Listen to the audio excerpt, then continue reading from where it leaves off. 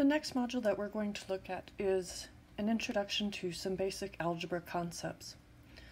The first one that we want to look at is evaluating expressions. This comes from section 1.1 and 1.8. Our toolbox for this is you do need to know how to simplify expressions using order of operations.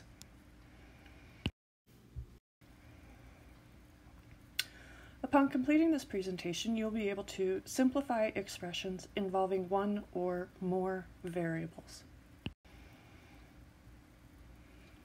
So, our vocabulary, some things that we're going to be using throughout the course. The first one we have is variable. This is a letter that represents something that can vary in value. Me personally, I have two definitions for variable. This first definition, I use it for when we are talking about expressions, which we're going to be looking at in these first two sections. A second definition that I use for variable is a letter that represents an unknown quantity. I use this definition when we talk about equations. When we talk about solving equations, we're always going to be wanting to know what is x. So that is our variables. So the variables are represented by the letters. The other thing that we have in algebra is constants. What does it mean to be constant? It means something that does not vary in value. These are going to be the numbers. 5 is always equal to 5. It can never equal anything else. And finally, the last term that we're going to need for this section and the next one is algebraic expression. An algebraic expression is a combination of variables, the letters, constants, the numbers, and mathematical operations. What are the mathematical operations? This is how are we going to combine these things together. So add, subtract, multiply, divide.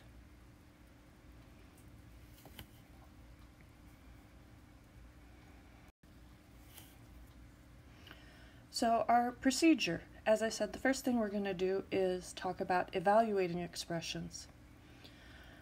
This is basically the easiest thing to do when it comes to algebra, because as soon as we take care of the first step, we're not doing algebra anymore, we're back to arithmetic. The first thing that we want to do is replace each variable with its value. We're going to substitute those numbers into our expression. And then we want to simplify the expression using order of operations. Now in this section, we will go ahead and look at some examples where we're going to see negatives and exponents. So make sure you remember your rules for when the negative is affected by the exponent.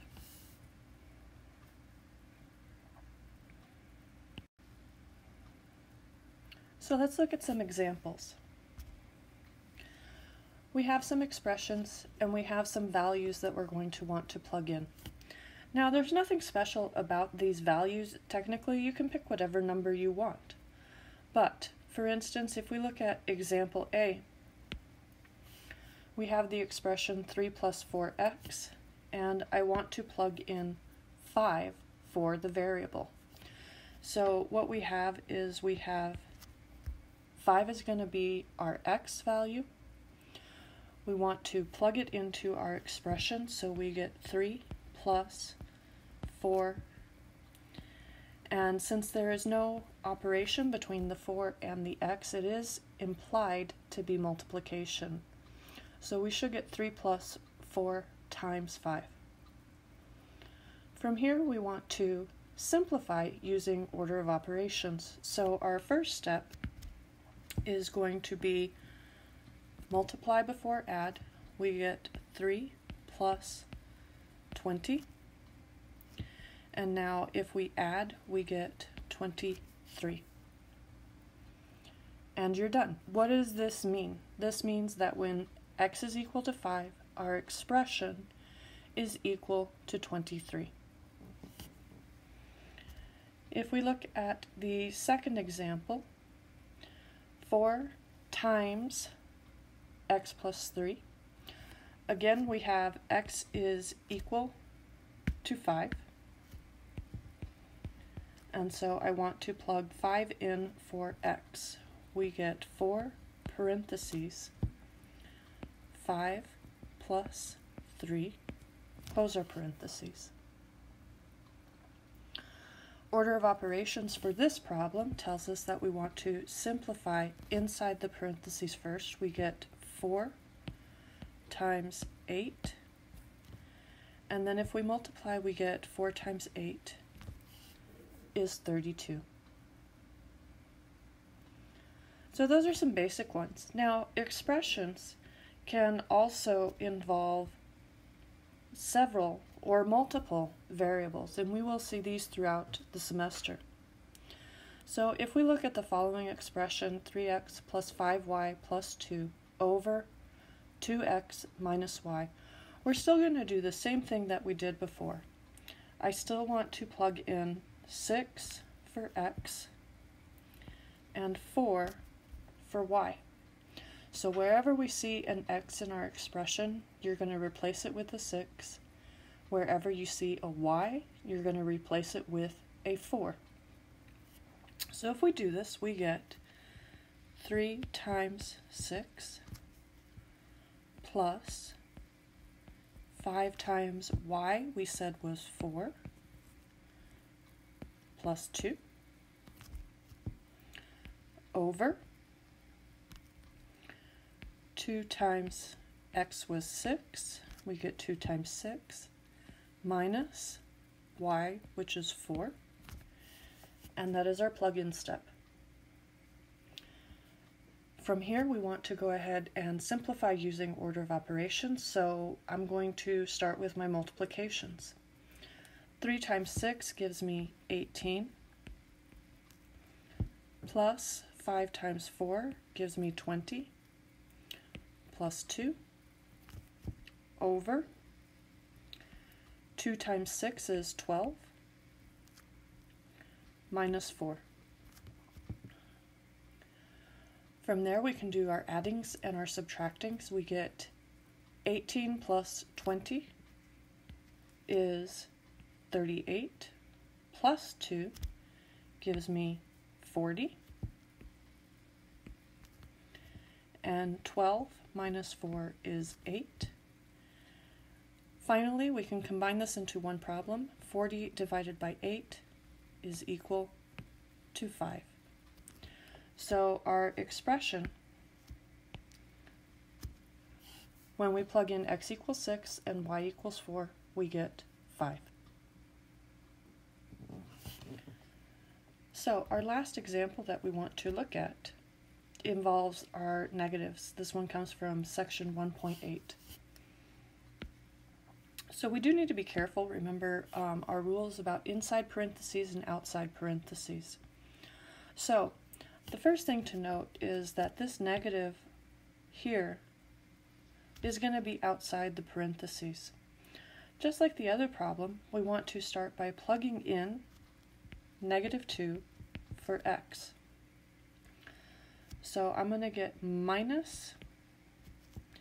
Now here, since I do have x squared, I want to square all of negative 2, which means that negative 2 needs to be inside parentheses with the square on the outside. Minus 7 times negative 2.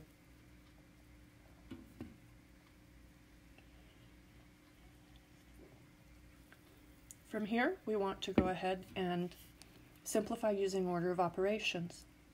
So the first thing that I want to do is my exponent. I want to square the negative 2, giving me 4.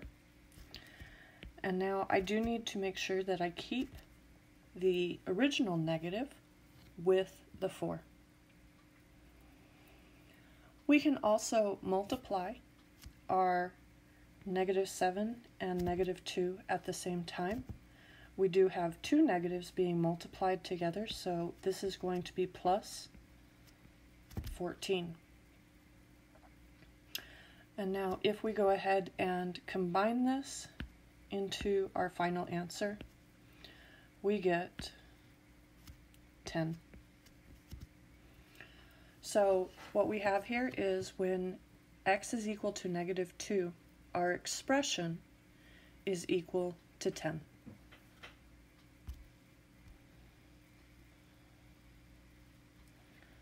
So those are some basic examples of evaluating expressions.